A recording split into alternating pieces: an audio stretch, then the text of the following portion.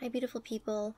Today's video is going to be quite a doozy. It's going to be my speed reviews of I think 17 empties. This is going to be my last but huge beauty empties video of the year. And as you guys know from my last video, I am no longer going to be posting regularly. I'm not sure when I'm going to come back to YouTube. So I just wanted to put all of my empties into this one video to get it over with, get these damn packages out of my house. It's actually crazy that I accumulated this many products in such a short amount of time because I didn't do an empties video for the past 2 months, and that was because I didn't have enough for a video, and all of a sudden I have so many for one video. So I'm going to do speed reviews. This is the first time I'm ever going to do speed reviews, but it's only because I have that many products to go through. As you guys know, how my empties go is that I will tell you if I will repurchase, get rid of the product completely, or if I replaced it with something else. As always, I have everything linked in the description box down below, including timestamps for the video or chapters and related playlists and videos. The first empty is the Baby Dove Tip to Toe Wash in Sensitive Moisture, fragrance free. I hauled this wash last year at the start of the pandemic because I was looking for something that was gentle for me to use from head to toe. I thought if I could find something that was like a 3-in-1 where I could use it on my hair, my face, and my body, I could cut out that many products in my routine. And for just a very short while, it was working out until my scalp started to itch way too much for my liking. I mean, obviously I don't like an itchy scalp, but I've dealt with an itchy scalp for many years. Because of global warming, it's making my skin much more reactive than it pretty much always has been. And this is when I stopped using sulfate-free shampoos. They just don't do it for my hair and my scalp anymore. Then I tried it on my face, and that was really nice because this is very gentle and it does lather for something that's sulfate-free. Unfortunately, I was having problems with my fungal acne at the time, as you all know, and that's when I figured out that this was making my fungal acne worse. I ended up using it on just my body and it was fine for that. Again, it's very gentle, it's fragrance free, it actually doesn't smell like anything, which is really good, and because it's Baby Dove, it's formulated for babies, so very sensitive skin. I wouldn't repurchase this because I don't know if it causes back breakouts, but it definitely doesn't make my back feel like ultra clean. It feels like it leaves this sort of film on your skin, but I think it's just because it's sulfate free and it adds moisture, and I don't need that for my back. But overall, I think it was a great wash, and if you're interested in trying something that is just no frills, then I would recommend trying this. Because this is a 3-in-1 product and it doesn't work for me with those 3 things anymore, I replaced this with the Aussie, I think, Moisture Shampoo and Conditioner. For body wash, I've been using the Aveeno Restorative something wash. Everything will be on the screen right here and linked down below. And for my face, my favorite cleanser of all time so far, the Vanicream cleanser. The next empty is the Curel Itch Defense Fragrance-Free Lotion for dry, itchy skin. I don't remember when I bought this, but I'm pretty sure I bought most of these things back in 2020. And this is actually a great lotion if you have itchy and dry skin. I learned that if you have eczema or if you have irritated skin, you would benefit from ingredients like urea and ceramides. And typically lotions that address dry and itchy skin have ceramides, and this one has an advanced ceramide complex. It has a really nice buttery smooth texture. It takes a while to sink in because there's shea butter in here, but it provides adequate moisture without making your body feel like there's a film sitting on top of it. But there's one thing I have to mention about it that is why I will not repurchase this. It's not bad. It didn't do anything for my itchy skin, but honestly I feel like the itchiness for me depends on whether or not global warming wants to give me a break or it wants me to suffer. I actually depotted it or scooped out the rest of it because as you can see it's missing the pump here, but I dropped it because it's such a long and narrow bottle. You can see this texture. It's pretty thick, but when you rub it in, it feels really nice. You feel the moisture there. So because it's thicker, I tried to use that both day and night, and I hated it. I am probably one of the very few people who moisturize both day and night, and when you use something thick like that during the day, it does leave that film and you will feel it for the entire time until you go shower. So I've been using the CeraVe Daily Moisturizing Lotion every day since the pandemic started, and for a while I didn't want to because when I tried using it on my face, it stung my face. And I bought this like 2 years ago and I stopped using it. I tried to use it on my body and I hated it. I think it might have like irritated my skin a little bit. So I was really scared to use it. And I told my husband that when you come here, you're probably gonna like using this on your body because you like lighter weight lotions. But I decided, you know what, I can't because the pandemic is still going on and I don't know when I'm going to see him and I don't want this to go bad. So I decided to use it on my body one day and it works. And I'm showing this to you also because it is an empty. I have a little bit left in here, about this much. And the reason why I prefer to use this in the morning is because it is so much lighter weight. As you can see, that is completely gone and it doesn't leave that nasty, disgusting film on your skin. So I would recommend using something lighter during the day and then something heavier at night. There's just something about having damp skin after a shower and putting on a thicker lotion that doesn't make you feel like you have something on your skin. I'm not sure if I'll repurchase the Curel lotion. I typically like to try body lotions, different ones all the time. I don't know why, but I think it's just because my face is just more problematic than my body, so I don't mind trying new things. And also I prefer to use fragrance-free products on my face than my body. With that said, since I finished this up, I replaced it with the Josie Maran Whipped Argan Oil Body Butter, and this is what I showed in one of my empties, this giant box of her 10th anniversary body butters. And some of the scents in that set are exclusive to QVC, which is where I got the box from. And this one is Warm Amber. I linked 2 different products on QVC's website for these tubes in case you're interested in these tubes and not her body butters in the tubs. And unfortunately, she doesn't have the 10th anniversary box anymore and they don't sell all of the scents. So whatever I linked is, I guess, whatever they have or whatever they have left. And I have been enjoying this a lot. As for the CeraVe Daily Moisturizing Lotion, I don't know if I'm going to get this again. It's really nice to use during the day. I did feel like it moisturized me enough, but probably not during the winter, which is really weird to say because global warming is making this winter absurdly warm. But during the summer, this was the perfect lotion to use in the morning, and it doesn't leave a sticky residue at all. But CeraVe, for some reason, is for me hit or miss. The next empty is the Suave Naturals Daily Clarifying Shampoo. It doesn't even look like this anymore, and I don't even think that it's called this anymore because when I went to link it for you, it's now called Suave Essentials Daily Clarifying Shampoo, which, I mean, it's essentially the same thing, I guess. But that one is 30 fluid ounces and this one is 22 and a half. So obviously that one is bigger. I didn't really like this shampoo. At first I did because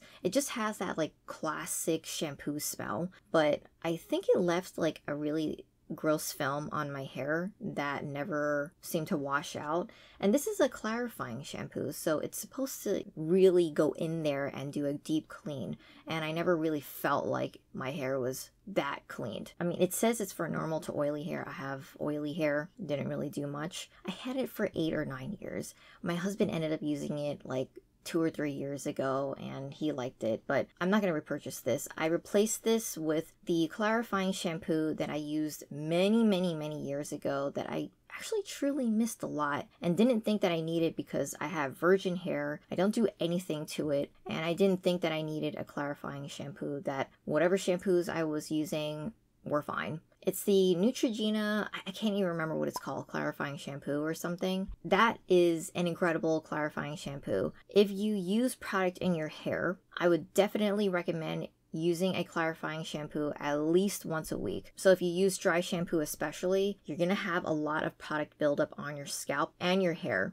I use it twice because my hair is so oily, my scalp, and I do put a lot of oils in my hair and I really want all of that to come out. But it just does this incredible like reset. And I used it last night. I always pair that shampoo with my hydrating, like deep hydrating hair mask, and that's the Shea Moisture one in my favorite scent of theirs. And my hair looks and feels like really incredible. It's super shiny, it's smooth and frizz free because oh my god, my hair has been so frizzy this year. Well, especially this winter, this really weird winter.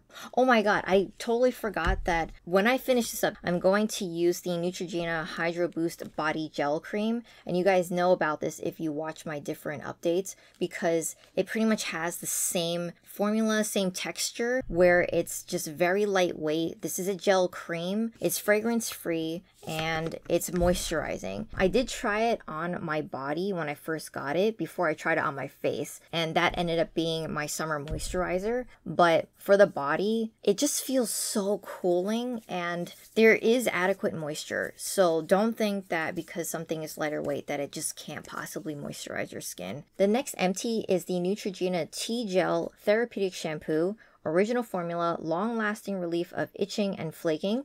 It controls the symptoms of dandruff, seborrheic dermatitis, and psoriasis. This I bought last year, and I did use it twice a week, which is directed on the package. You're supposed to lather in your hair like a normal shampoo and then leave it for a couple minutes. It started to get too high maintenance for me to have to like stand there for 2 minutes and then rinse and repeat. So I stopped using it in my hair twice, but I still used it twice a week. And then I also stopped just leaving it in my hair. I just don't have time to stand in the shower, you know? But I will not repurchase this because I don't think it really did much for my itchiness. I did buy this last year because I was flaking and itching like crazy. I wasn't sure if I should try the Nizoral shampoo. I think it's Nizoral, which is the ultimate anti-dandruff shampoo besides Head and Shoulders, but I think Nizoral is stronger than Head and Shoulders. So I bought this one instead, and it's also bigger. I had my mom try it because she was dealing with dandruff last year as well, and she didn't like it because it didn't do anything for her dandruff. Luckily for me, my dandruff subsided, and I just have itchy scalp. I have itchy scalp all the time, no matter what. I shampoo every day with a sulfate shampoo, but I don't know, it's just global warming. But the Nizoral shampoo worked for her. It got rid of her dandruff, and when it came back, she used it again and it went away again. So I will not repurchase this because I just don't need it. And again, it's just so difficult to tell if a product really works because global warming will just do crazy things to me all the time. Maybe in the future, if I really need like an anti-itch shampoo, I could try it again, but I just, at this point in my life, don't need it right now. I'm gonna take this off, you guys, because this stupid light is making me sweat and I'm talking really fast, and speed reviews is not my thing because I like to spend a lot of time telling you guys about products. But okay, this shampoo was replaced with the Neutrogena shampoo that I just talked about. Not to say that that's an anti-dandruff or anti-itch shampoo, but because it's super clarifying, it does help to, you know, like I said, reset your hair and get rid of any buildup that would lead to dandruff and itch. I hope I get through this faster than that part because I have this entire box here full of stuff. I used up my Sensodyne Fresh Mint toothpaste and I did enjoy this. I actually used it for so many years because I used those Crest 3D white strips or teeth whitening strips, which work. Okay, they really work. You know what they also work on? Destroying your teeth. I now have the most sensitive teeth I've ever had in my entire life, and somebody told me to use Sensodyne, and that's when I started using the Fresh Mint one. I didn't know they had a whitening toothpaste, and for the longest time, because I was using Crest white strips, I was using the Crest 3D white line as well. I used the mouthwash and the toothpaste. Now, I don't really care about whitening my teeth. I just want to maintain the shade, like the natural shade. So I started using the Sensodyne Pro Enamel Gentle Whitening Toothpaste, which is incredible. By the way, Sensodyne toothpaste works. If you have very sensitive teeth, use Sensodyne toothpaste. I was talking to my dental hygienist the last time I saw her, and she told me that unfortunately, once you have sensitivity in your teeth, it will never go away. So using Sensodyne toothpaste consistently will help to minimize the sensitivity. This one is great. However, I just bought from BJ's yesterday the, I think, extra whitening Sensodyne toothpaste, so not the Pro Enamel line. If you suffer with, acid erosion, or, you just eat a lot of things that have acids in it, then definitely go with the Pro Enamel one. But I actually enjoy the normal Sensodyne one, so I saw that at BJ's for a 4-pack, and I bought it. Yeah, so I replaced the Fresh Mint with the extra whitening one. This is not an empty. My empty is in the shower because I forgot to get it before I started filming. This is the Zapzyt Acne Wash Cleanser, and you have seen this multiple times in my empties. I think this must be my 3rd bottle that I've gone through since the pandemic started. This is the best body wash for bacne or body acne I have ever used, and that's why I no longer use body scrubs. This has 2% salicylic acid, which works incredibly on my bacne, especially paired with the Japanese Ceylon, okay, like I'll put on a screen here, the very gritty body cloth. I no longer have to use body scrubs, which kind of like destroyed many showers over the years and like clogged drains. I mean, I love a coffee scrub like the next coffee addict, but that was such an annoying cleanup after I used them. I use this every day in the shower on my back and my chest. I also put it on areas that were just like freshly waxed, but I also concentrate this on my feet because they are looking really raggedy this year. So this obviously is a new one, and I will continue to repurchase this. This is fragrance free, which is an added bonus. You can use this on your face if I didn't mention that already. I don't, because I don't like to use harsh cleansers. I also have been using, like other acne products. So this is only just for my body. I also used up another bottle of the Act Kids Anticavity Fluoride Rinse. This is in Bubblegum Blowout. I really want to try the other flavors, but I get these in, I think, a 2-pack from BJ, so I get the most bang for my buck. I mentioned this once before, and not again, even though I went through, I think, 1 or 2 bottles, because I didn't want to like keep showing the same things over and over again. But this is a great anti-cavity rinse. I haven't had any issues, knock on wood. I don't know if I have any real wood in here, so my desk is fake wood. But anyways, I haven't had any issues. I just went to the dentist. Everything is fine. And it tastes delicious. It does taste like bubblegum. You gargle with this for 1 minute, spit it out. And you only use this at night. And obviously I repurchased it. The next empty is my favorite eye drops. And this is the Blink Tears lubricating eye drops in the blue bottle. They do have different ones. This one is the one that my ophthalmologist recommended that I pick up because I suffer with dry eye pretty much ever since I started working from home and started doing all the social media stuff. I look at screens all day, every day, and you have seen this multiple times in my empties as well. I will continue to repurchase this until the day I die. And speaking of eyes, this is the Bausch & Lomb eye wash. I started buying eye washes because of a beauty YouTuber who I have been watching for many years, many years. She disappeared like a lot of other beauty YouTubers and then kind of came back a little bit. And her name is Beauty QQ. She introduced the eye wash to her viewers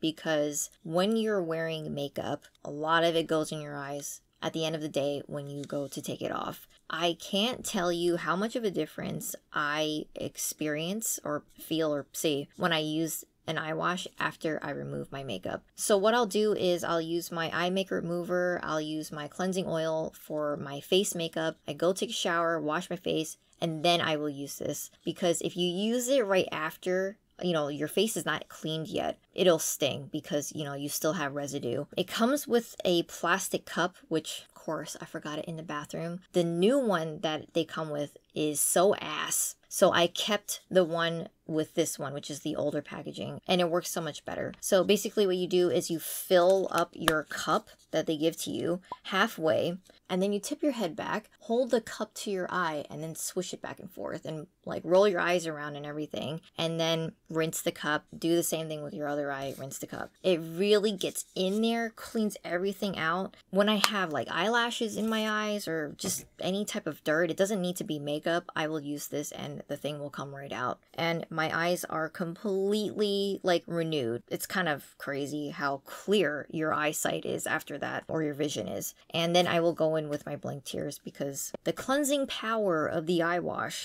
just drains my eyes of every moisture drop in it. Oh, I forgot. I have another toothpaste here. Yes, the Crest 3D White Vivid Mint Ultra toothpaste. This I didn't really like. I bought too many packs of this and I thought the flavor was disgusting, but I don't know what happened in the past, yeah, pretty much since the pandemic started. It doesn't taste bad anymore. I don't get it. But this is the last one that I have, and then I'll use Sensodyne forever. But this is a really good toothpaste. Crest 3D White is what kept my teeth so blindingly white when I was using those white strips. And then I maintained the whiteness without using the white strips because I at least knew at some point to stop using those stupid strips. I mean, we had a good thing going. I forgot to mention that, yes, I have repurchased the eye wash over and over again. And because I went back to wearing makeup, I definitely had to buy more. The next empty is the Farmacy Deep Sweep 2% BHA Pore Cleaning Toner with Moringa and Papaya. I have not emptied this yet, but because I will not be coming back for a while, I just wanted to put it in this video, and I will be finishing this within the next month or so. And I did talk about this in my latest different update video with my skincare update. I think it's a great salicylic acid toner. I used it all over my face one time when I forgot to use my prescription acne treatment, and it made my skin look really smooth and clear. I wish I could use it, you know, for a prolonged period of time so I could give you a better review of it, but unfortunately, with all of my acne, salicylic acid doesn't do that much for me. So I initially bought this because of the sebaceous filaments in my nose, and salicylic acid is supposed to make those, I guess, like less apparent or melt them, get rid of them, but you know, those are normal. They're supposed to be on your face, they protect your pores, yada yada. And of course, not to my surprise, this did not do anything for them. But as a toner in itself, for clarifying the pores, I think it works really well. I think it makes your skin look smooth and clear and actually gives a little bit of a glow. It is not fragrance free, so if you are allergic or sensitive to fragrances, do not use this. It has like different extracts in it, but I find it to be really pleasant, you know, for something that is more like, well, Farmacy is considered, you know, clean beauty. It doesn't smell like medicinal. It just is very light. And if you have oily skin, you would definitely benefit from a salicylic acid toner in general, but this one is really nice. I will say that, you know, it's kind of a pain in the ass to recycle because it's heavy, it's glass, and I think I have dropped this once and thank God it didn't break, but I think it's because they made the glass like super industrial strength, but also it costs like $30. So if you want an alternative to this toner, the Pixie Clarifying Tonic, and I really like that toner because it also has AHA, and AHA and I get together really well. The percentage in salicylic acid and AHA in there, not disclosed, so I don't know if it's 2%. At least with this one, you know that it's 2%. But I will not repurchase this because it doesn't do as much for me as benzoyl peroxide does, and also adapalene with Differin. And yes, that is a very red rash because I am sweating so hard. So hopefully that will subside by the time this video ends. The next empty is a makeup one, and this is the Essence Lash Princess False Lash Effect Mascara. I showed this so many times in my previous videos when I did beauty stuff because this is my favorite mascara ever. Well, I actually love the CoverGirl Lash Blast in waterproof, but I stopped using waterproof mascaras because, you know, I learned that waterproof mascaras over time really weaken your eyelashes, and because I have to curl my lashes every single time I apply mascara, it's a double whammy of say goodbye to your lashes. This is an incredible mascara, not only because it gives your lashes so much volume and length, but it's only $4.99. And a lot of drugstore makeup is super expensive these days. I always pick this up when I'm in Germany because they have an essence section in their drugstores. And over here we don't have that unless of course you shop at Ulta, which I don't. This is not the waterproof version, but they did bring out a waterproof version years ago and I've only ever heard bad things about it. If you have 6 straight Asian lashes like I do, try this. I would repurchase this, but I'm not in Germany and I don't shop at Ulta, so I have to wait. So for now, I've been using L'Oreal Double Extend mascara that has like the white priming side and the black mascara side. And it's not great, but it doesn't smudge. It weighs my lashes down, but the reason why I bought it was because that's when I gave up on waterproof mascara. And that one is, I forgot what you call that mascara that comes off with just water, but it's a great everyday mascara. It looks natural just because it doesn't hold a curl ever. This is the Now Solutions Vegetable Glycerin 100% Pure Versatile Skincare. What? I use this for my DIY makeup setting spray, and I've used this for many years. And I learned this from Gothamista here on YouTube and well, more like on Instagram now, but I used to watch her YouTube videos all the time. I mix it with a toner. Of course, I no longer have a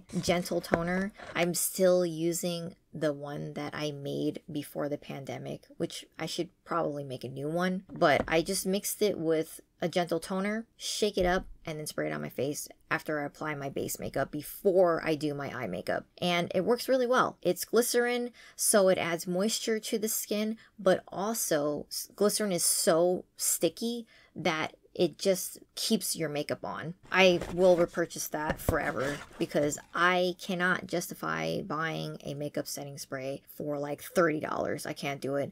And I don't know what else other ingredients are in there. Most of them have fragrance in them and I'm not interested in that. So making my own is working for me so far. However, I am very nervous because I just said I don't have a toner. Like, I'm not going to mix that with my salicylic acid toner, so I'm going to have to figure that out. Oh wait, actually, I didn't have to put that with my toner. I ran out of my big bottle of 100% aloe vera juice. Aloe is very soothing, and as you can see, I'm very rash prone. I have the Neutrogena Oil-Free Moisture with Sunscreen Broad Spectrum SPF 15. This is actually not my empty. This is my dad and brother's empty. Somebody didn't finish this up, so my mom had to dump the rest of it. I was really pissed off. I remember I tried this one time a long time ago and I didn't really like it because I have very oily skin and sunscreens tend to make me super greasy, but my dad and brother have not complained for the past, I don't even know how many years,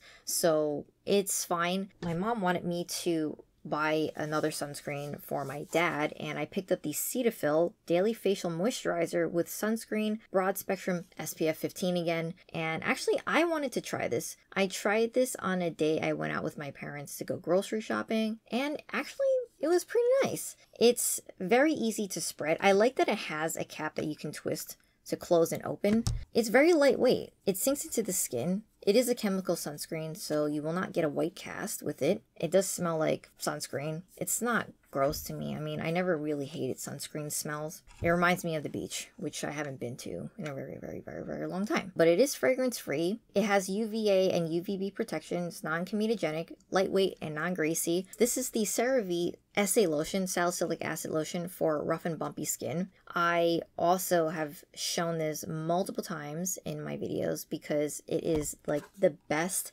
salicylic acid lotion for my back knee and my chest knee. But I mostly use it on my back. My chest, I use the toner. I wanted to use this all over my body and not just for my back knee, but it's not heavy enough for my body. After a shower, I always need so much moisture, but I will repurchase this because it works so well for my back. The texture is kind of the same as the Curel one. It has a little bit more substance to it than a normal lotion, but it doesn't leave a greasy film or a film at all on your back or wherever you put it on your body. They do have it in a tub and it's a cream, so I will try that, I think, next winter or whenever it's cold, and I will get back to you on that. If you suffer with rough and bumpy skin from, you know, you have chicken skin or something, or you have, you know, crusty feet like I do, or body acne, definitely try this. I tried this on my face, just like the other CeraVe products, same thing. It just like broke me out and stung.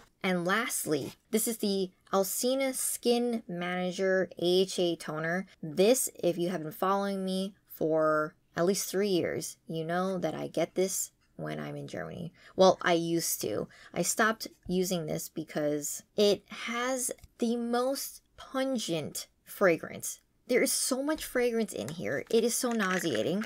I knew it. I knew it. I knew it. I knew it that I would still be able to smell it. I cleaned it and it smells so strong. It's not a gross smell at all. It actually smells super good. I don't even know how to describe it though, but it's like perfumed. Not great for sensitive skin types. Not great for those who are allergic to fragrance. But what I did like about it was that it has AHA in it. It left my skin smooth, clear, soft, and my husband liked it too. But yeah, the overwhelming fragrance, just so crazy. And there's actually quite a bit of alcohol in here, so it wasn't great when I used it during the winter when my skin is more compromised, my skin barrier, my eczema comes out. So I have not repurchased it and I will not repurchase it. But if you are in Germany and you're looking for an exfoliant, you can get this at DM for, I hope the price didn't go up, but this was $10. And that's it for this giant Empties. I have been filming for 23 plus 23 plus 10 minutes, very long. I hope you enjoyed this video. I really enjoyed talking about all of these, so I don't regret how long it is. Thank you so much for watching my Empties videos.